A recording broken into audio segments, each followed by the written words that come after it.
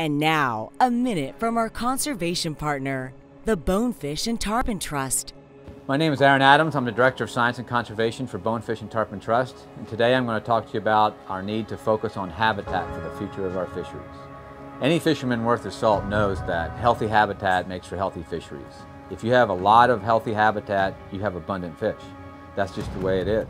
If you have a fish in a place that the habitat is threatened or degraded, your fishing is just not going to be as good. Unfortunately, that perspective is not incorporated into the way we manage our fisheries. Instead, fisheries are managed by looking at the number of fish the managers think are in the water.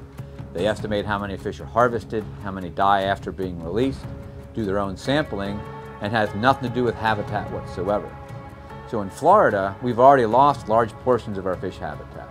50% of our mangroves are gone. Over 2 million acres of wetlands are gone. Tens of thousands, if not hundreds of thousands of acres of seagrass are gone. So our fisheries right now can't be as productive as they were, say, 50 years ago because there's not as much habitat. We have to change the way our resources are managed if we're going to have healthy fisheries in the future. It's that simple. The only way to do this is to change the way FWC and other agencies manage habitats, not the way they manage fisheries.